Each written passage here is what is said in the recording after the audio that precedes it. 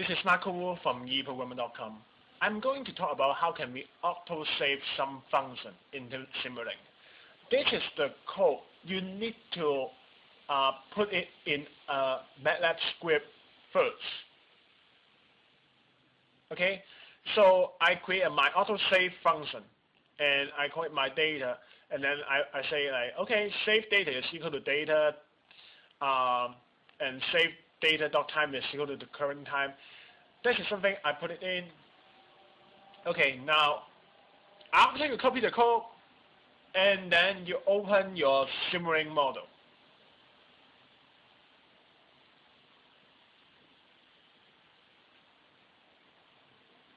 I have this simple Simulink model. Now, instead of a scope, I will put a workspace to workspace block in the output.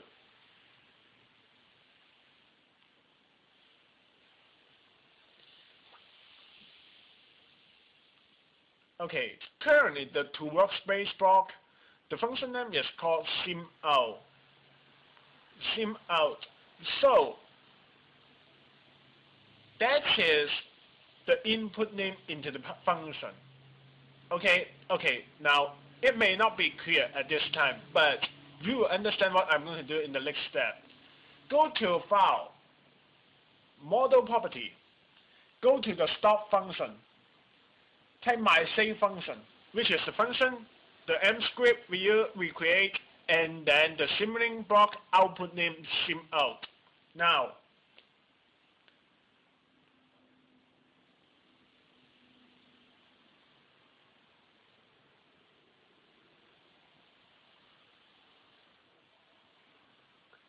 I can Control B to build the program.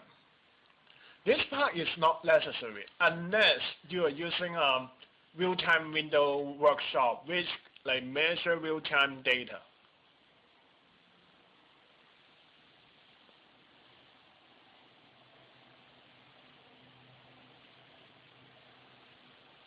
If you are just using a regular Simulink, you can just click 1, and then it will do the task. Okay, now I try to measure some data and then store it.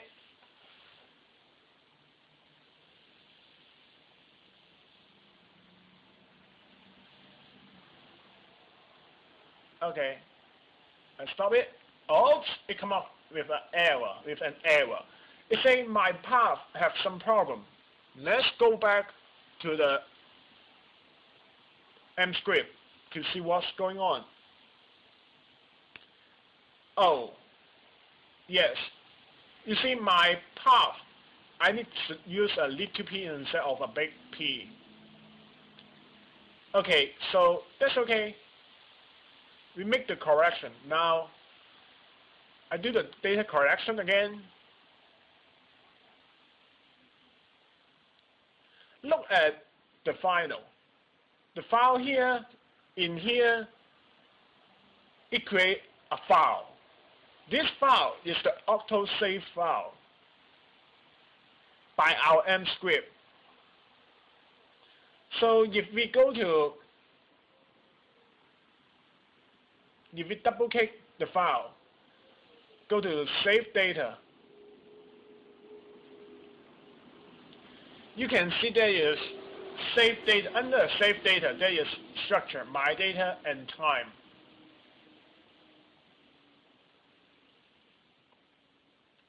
And in My Data, under My Data, there is signals.